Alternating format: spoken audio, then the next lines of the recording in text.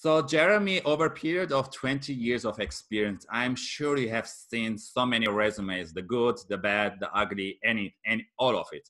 So what tips you can give to job seekers or people who are new to Canada in terms of how should they present their cover letter, how should they present their resume, and is cover letters a necessity these days, or it all depends what the client or employer is looking for? What tips you have? Yeah, no, that's fair. So I'll answer this, Mher, from two different perspectives. I'll give you the answer, the more traditional answer. So when it comes to resumes, there's simplicity is best. Simple, straightforward. In our last segment, we talked about familiarity. So on your resume, I would suggest, especially if you're coming to the country with no local experience, you should have a description of the company that you worked for. So if you can put in what the revenues were and the head count.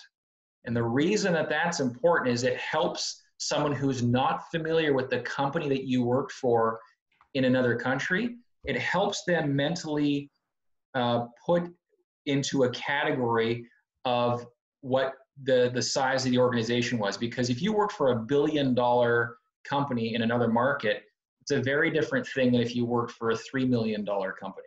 It's a massive, massive difference. So a description of the company, simplicity, straightforward, bullet points, and I would talk about quantifiable achievements, because what you do isn't nearly as important as your ability to do whatever it is that you do. And so if you can quantify what you've done, that will help the reader of the resume get a bit of an understanding of what your capabilities might be and separate you from one to another candidate that's doing the same thing. So that's the resume. That's the traditional answer. Regarding cover letters, if you ask 20, here's the thing, you ask 20 different people about what should be on your resume or your cover letter, you're probably going to get 20 different answers, which is really, really confusing and frustrating. Yes. Which I'll use as a segue to my second part of to my answer. I'll be honest, I don't really read cover letters.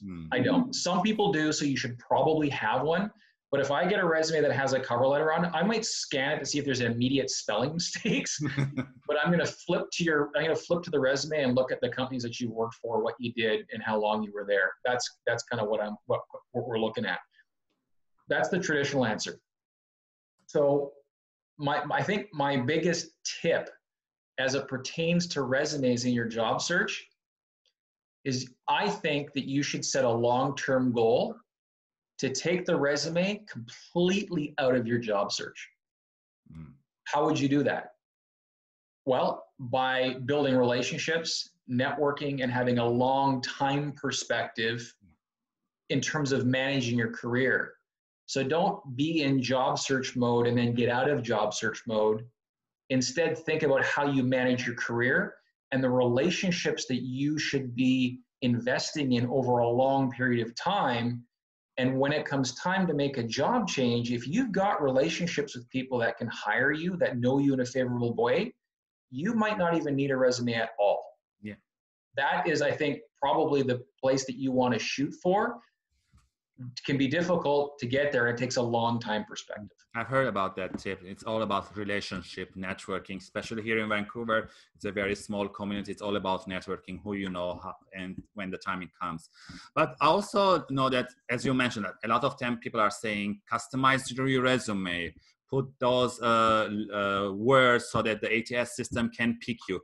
How important is that to those similar words to use in the resume so that the ATS system can pick the application? It certainly will help in your resume being retrieved from a database search. So why are those keywords important? Because somebody in the recruitment field is typing keywords in to pull resumes back that meet their search criteria. And so if you don't have those words on your resume just, it may not come back in the search results at all.